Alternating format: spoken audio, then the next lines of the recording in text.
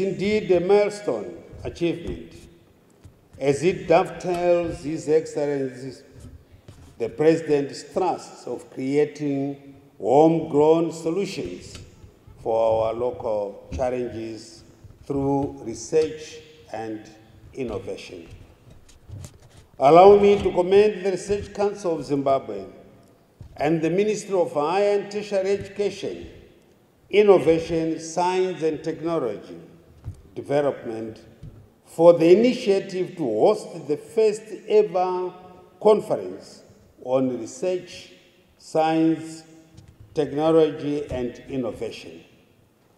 I appreciate the efforts of bringing together stakeholders in the research, science, technology and innovation ecosystem to interface with an aim to fulfill the national goal of transforming Zimbabwe into a knowledge-based society.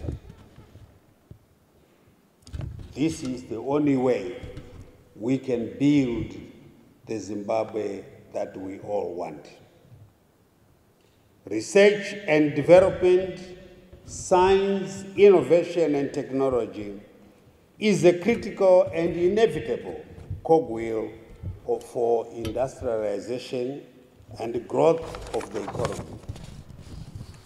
You will agree with me that the hosting of this conference is in line with the Guest of Honor's Heritage-Based Education 5.0, as well as the second Science, Technology and Innovation Policy of 2012.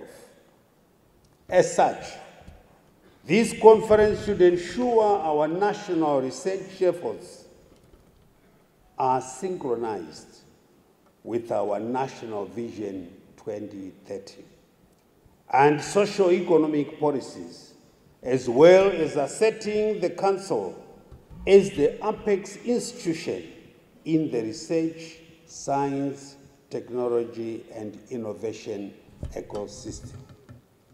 Your Excellency, may I propose that the 5.0 heritage-based education, which is currently being emphasized at universities, be extended to primary and secondary levels.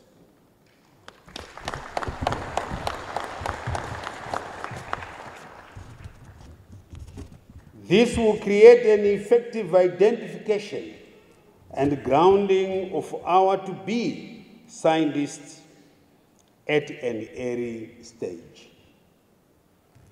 Therefore, I urge stakeholders to burn their midnight candles to come up with a curriculum for primary and secondary levels that suits Your Excellency's vision. Ladies and gentlemen, you are all aware that our Guest of Honor always stresses on the need for a knowledge-based economy. I therefore implore upon the research institutions, the academia, our local industry, and all ministries, departments, and agencies here present to join hands in focusing on research that is capable of turning around the country's fortunes. No one else but ourselves. And I repeat, no one else but ourselves can do it for us. Hence our mantra, Nika inovakwa nevenevayo.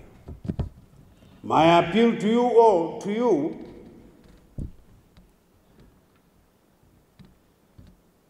is to direct your efforts towards collaborative research that responds to the challenges faced by the country.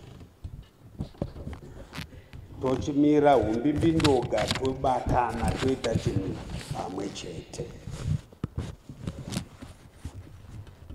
Each one of us should place their shoulders on the wheel and actively participate in the socio-economic transformation of Zimbabwe.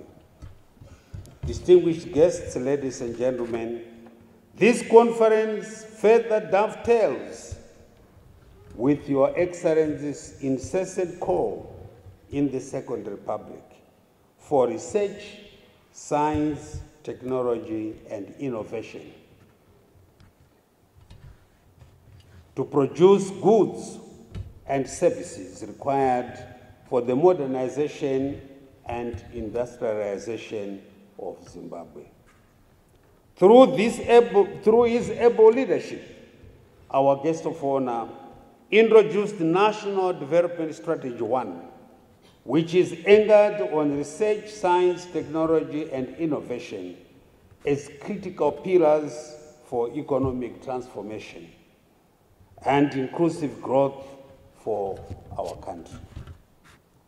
We have also witnessed the development of innovation hubs and industrial and technology parks located at most universities scattered throughout the country.